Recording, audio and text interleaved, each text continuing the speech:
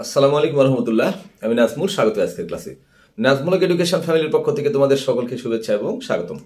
সুপ্রিয় নবম শ্রেণীর শিক্ষার্থী বন্ধুরা, আলোচনা করব অনুক্রম ধারা যে অধ্যায়টা রয়েছে। এই অধ্যায়ের তোমাদের নতুন বই তোমরা দেখবে 47 নম্বর পৃষ্ঠাতে সমান্তর ধারার এনতম পদ নির্ণয়ের যে সূত্রটা রয়েছে, এই সূত্রের প্রমাণটা দেওয়া আছে, যে শর্টলি ওখানে দেওয়া আছে। এটা আমি বিস্তারিত আলোচনা করার চেষ্টা করবো। বন্ধুরা চলো সরাসরি বোর্ডের দিকে লক্ষ্য করি। যে অনুক্রম ধারা পেজ নাম্বার 47 এবং পর্ব নম্বর 35, সমান্তর ধারার এনতম পদ নির্ণয়।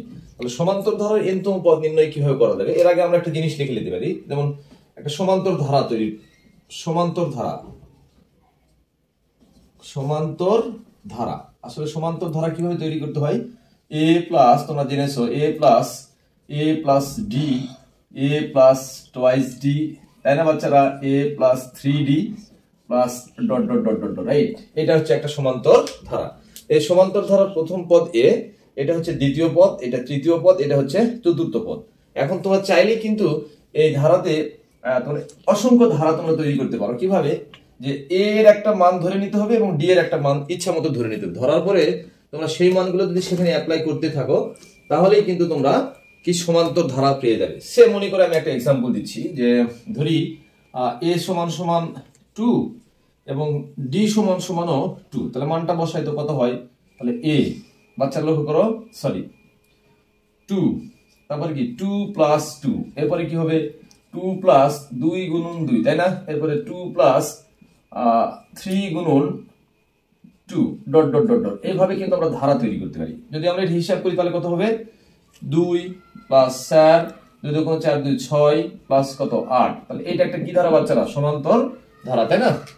তাহলে এটা একটা সমান্তর ধারা তৈরির এটা একটা সূত্র। তাহলে সমান্তর ধারা তৈরির সূত্র হচ্ছে এ প্লাস ডি, এ প্লাস টোয়াইস ডি, এ plus 3d dot dot dot dot dot dot.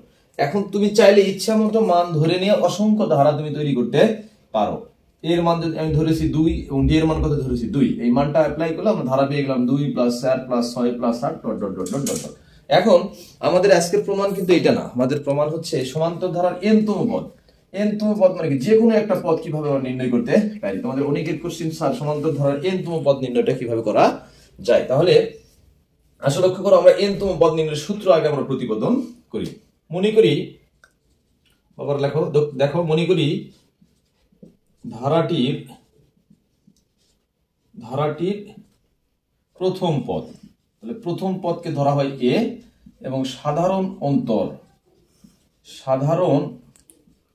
অন্তরটা হচ্ছে ডি। প্রথম পদ এ এবং সাধারণ অন্তরকে আমরা কি ধরি? ডি ধরি। প্রথম পদ এ, সাধারণ অন্তর ডি। আচ্ছা বাচ্চারা দেখো তো, আমরা প্রথম পদটাকে আমরা এইভাবে লিখতে পারবো কি না? অতএব প্রথম পদ, বাবারা দেখো, প্রথম পদ, অতএব প্রথম পদ। তাহলে প্রথম পদটা কিভাবে তৈরি হয়েছে, অর্থাৎ এই এ আমরা কেমনি পাই? এ আমরা কিভাবে পাবো? এটাকে আমরা এইভাবে লিখতে পারি যে প্রথম পদকে এ দ্বারা প্রকাশ করা হয়, তাই না? প্রথম পদটা হচ্ছে কি? এ।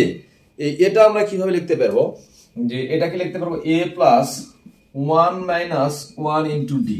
বাচ্চা দেখো তো, এটাকে আমরা এইভাবে লিখতে পারবো কিনা? 1 থেকে 1 বিয়োগ করলে 0, আর 0 এর সাথে যদি ডি গুণ হয় তাহলে 0 হয়, তাহলে আমরা প্রথম পদ এ পেয়ে যাচ্ছি আমরা। তাহলে দ্বিতীয় পদটা কিভাবে তৈরি হবে? অতএব দ্বিতীয় পদ, বাচ্চা দেখো, দ্বিতীয় পদ, রাইট? দ্বিতীয় পদটা কি ছিল? এ প্লাস 2d, রাইট? এ প্লাস 2d আমরা কিভাবে লিখতে পারবো? এটাকে আমরা লিখতে পারবো এভাবে যে, সরি, দ্বিতীয় পদটা ছিল এ প্লাস ডি, বাচ্চারা কি? এ প্লাস ডি। তাহলে এটাকে আমরা এইভাবে লিখতে পারি এ plus 2 minus 1 into D, right? বাচ্চা দেখো, এ প্লাস 2 মাইনাস 1 ইন্টু ডি। দেখো 2 থেকে যদি আমরা 1 মাইনাস করি তাহলে কত থাকে? 1। 1 দ্বারা যদি ডি কে গুণ করি সেক্ষেত্রে একই হয়, ডি হয়, এবং তাহলে আমরা পেয়ে যাবো এ প্লাস ডি। এই ধারার তৃতীয় পদটা কেমনি তৈরি হচ্ছে? তৃতীয় পদ তৈরি কিভাবে হবে? এই ধারার তৃতীয় পদ কোনটা? এটা এ প্লাস টোয়াইস ডি, অর্থাৎ এ প্লাস টোয়াইস ডি আমরা কিভাবে পাবো? আমরা এটাকে এভাবে লিখতে পারি এ প্লাস 3 মাইনাস 1 ইন্টু ডি, তাই না? 3 থেকে একবার দিলে কত হয় বাচ্চারা? 2d। তাহলে দেখো এ প্লাস 2d আমরা পেলাম। ঠিক অনুরূপ ভাবে আমরা এই ধারার চতুর্থ পদ নির্ণয় করতে পারবো। কি পদ? চতুর্থ পদ। চতুর্থ পদের সূত্র হচ্ছে, চতুর্থ পদ কোনটা? এ প্লাস 3d, এ প্লাস 3d। এটাকে আমরা লিখতে পারি এভাবে এ প্লাস 4 মাইনাস 1 ইন্টু ডি। তাহলে 4 থেকে একবার দিলে কত পেলাম আমরা? 3d। তাহলে এই ধারার n তম পদ, তাহলে ডট ডট ডট ডট এইভাবে চলতেই থাকবে। আমরা চাইলেই কিন্তু আমরা এটাকে আরো এক্সটেনশন করতে পারবো। পঞ্চম পদ, ষষ্ঠ পদ, সপ্তম পদ, অষ্টম পদ, নবম পদ, দশম পদ, 11তম পদ, 12তম পদ, ইচ্ছা মতো আমরা একটা পদ তৈরি করতে পারি। তাহলে এই অ্যাকর্ডিং টু দ্য সেন্স, এই সেন্স থেকে যদি আমরা লিখতে চাই তাহলে কিন্তু আমরা এটাকে এইভাবেও লিখতে পারবো। দেখো, লক্ষ্য করো, অতএব ধারাটির n তম পদ, n তম পদ। তাহলে n তম পদ কি হবে? ঠিক এই সেন্স থেকে a plus n minus 1 into D. কেন এটা হলো? দেখো, আমরা প্রথম পদের ক্ষেত্রে 1 থেকে 1 বিয়োগ করছি, দ্বিতীয় পদ যখন নির্ণয় করবো তখন আমরা কি করছি? আমরা a plus 2 minus 1 into D. তৃতীয় পদ যখন নির্ণয় করছি সেটা আমরা লিখছি কিভাবে? a plus 3 minus 1 into D. চতুর্থ পদ নির্ণয় করছি আমরা কিভাবে? a plus 4 minus 1 into D. সুতরাং ধারাটির n তম পদ হবে a plus n minus 1 into D. এখন যদি তোমাকে বলা হয় যে 30 নম্বর পদটা কিভাবে তৈরি হবে, আমরা কিন্তু নির্ণয় করতে পারবো। তাহলে আমাদের যে বিষয়টা মাথায় রাখতে হবে সেটা হচ্ছে এই সূত্রটা, কোন সমান্তর ধারার n তম পদ নির্ণয়ের সূত্রটা কি? তাহলে n তম পদ বলতে কি বোঝাচ্ছে? n তম পদ বলতে বোঝাচ্ছে যে কোনো পদ। এই ধারার যে কোনো পদ নির্ণয়ের সূত্র হচ্ছে a plus n minus 1 into D. n এর জায়গাতে সমান মান বসাইতে হবে। n এর মান যদি তুমি 30 বসাও তাহলে তুমি 30তম পদের মান পেয়ে যাবে, রাইট? আচ্ছা, আসো আরো কিছু বিস্তারিত আরেকটু আলোচনা করার চেষ্টা করছি। এটা মুছে দিলাম। তাহলে আমরা পেয়ে গেলাম n তম পদ। ধারাটির n তম পদ কি বাচ্চারা? দেখো, যে ধারাটির সমান্তর ধারার n তম পদ, সমান্তর ধারার n তম পদ মানে যে কোনো পদ নির্ণয়ের সূত্র a plus n minus 1 into D. কোন সমান্তর ধারার যে কোনো পদ নির্ণয়ের সূত্র হচ্ছে a plus n minus 1 into D. আচ্ছা, এখন দেখো n মানে হচ্ছে ইচ্ছা মতো। তাহলে এই ধারার প্রথম পদ ছিল হচ্ছে a, দ্বিতীয় পদ a প্লাস ডি, তৃতীয় পদ a প্লাস 2d, চতুর্থ পদ a প্লাস 3d। এখানে একটা জিনিস লক্ষ্য করেছো তোমরা, যে পদ নম্বর চতুর্থ কিন্তু হয়েছে কত? 3d, কারণ 4 থেকে 1 মাইনাস হয়ে 3d। পদ নম্বর তৃতীয় কিন্তু হয়েছে কত? 2d। পদ নম্বর দ্বিতীয় হয়েছে কত? d। আমি যদি ধারাটির 30তম পদ নির্ণয় করতে চাই, অতএব 30তম পদ,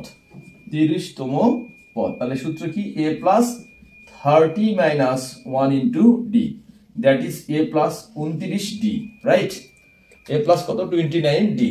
এই হচ্ছে ধারাটির 30তম পদ নির্ণয়ের সূত্র, a প্লাস 29d, অর্থাৎ যততম পদ তার সাথে 1 কম হবে ইন্টু ডি। এইভাবে কিন্তু আমরা সমান্তর ধারার যে কোনো পদ নির্ণয় করতে পারি। তোমরা চাইলে সমান্তর ধারার যে কোনো একটা ম্যাথ এভাবে ম্যাথ করতে পারেন। একটা এক্সাম্পল হিসেবে একটা গণিত করে দিচ্ছি, দেখো তোমাদের ভালো লাগবে। যে অঙ্কটা হচ্ছে 5 plus 8 plus 11 plus 14 plus dot dot dot dot dot dot. Example হিসেবে ধারাটির কোন পদ 383? ধারাটির কোন পদ 383, অর্থাৎ কত নম্বর পদের মান গিয়ে 383 হবে? প্রথম পদ এটা, দ্বিতীয় পদ, এটা তৃতীয় পদ, এটা চতুর্থ পদ, এইভাবে ডট ডট ডট ডট। ধারাটির কত নম্বর পদের মান 383 হবে? এই অঙ্কটা কেমনি সলভ করে বাচ্চা? লক্ষ্য করো, মনে করি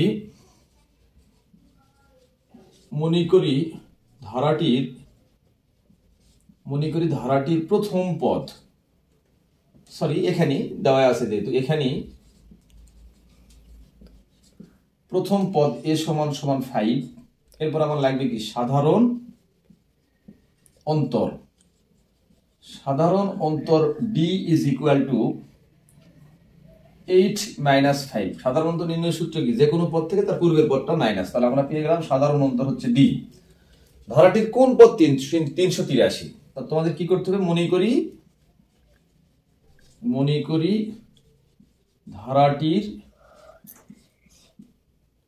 n-তম পদের মান হচ্ছে 383। বাচ্চা লক্ষ্য করো, n-তম পদের সূত্র কি? a plus n minus 1 into D is equal to 383। এখান থেকে আমরা n এর মানটা নির্ণয় করতে পারবো। যেহেতু a আর d আমাদের জানা আছে, a এবং d জানা আছে, সুতরাং আমরা n এর মান নির্ণয় করতে পারবো, অর্থাৎ কততম পদ হবে আমরা নির্ণয় করতে পারবো। সো আমরা লিখতে পারবো a এর মান হচ্ছে 5 প্লাস n-1, d এর মান কত 2 ইজ ইকুয়াল টু 383। অতএব 5 2 দ্বারা গুণ করলে twice n-2 is equal to বাচ্চারা 383। তাহলে 2n 5 থেকে 2 বাদ দিলে প্লাস কত 3 ইকুয়াল টু 300, সরি এখানে 8 থেকে 5 বাদ দিলে 3 হবে, কত হবে 3 হবে। তাহলে d এর মান হচ্ছে 3, d এর মান হচ্ছে কত 3। তাইলে বাচ্চা লক্ষ্য করো যে 5 plus 3n-3 is equal to 383, right. অতএব 3n 5 থেকে 3 বাদ দিলে plus 2 is equal to 383, that is 3n is equal to 383 minus 2, plus 2 পাশে গেলে কি হবে বাচ্চারা -2। অতএব 3n ইকুয়াল টু 381 বা n ইকুয়াল টু 381 ডিভাইডেড 3, অতএব n ইকুয়াল টু 127। n এর মান কত হলো 127। অতএব ধারাটির 127তম পদের মান 383। তাহলে আজকে তোমরা 35 নম্বর পর্বের মাধ্যমে সমান্তর ধারার n-তম পদ কিভাবে নির্ণয় করতে হয় এবং n-তম পদের সূত্র কিভাবে প্রতিপাদন করতে হয় তোমরা নিশ্চিত বুঝতে পেরেছো। ধন্যবাদ সকলকে, আল্লাহ হাফেজ।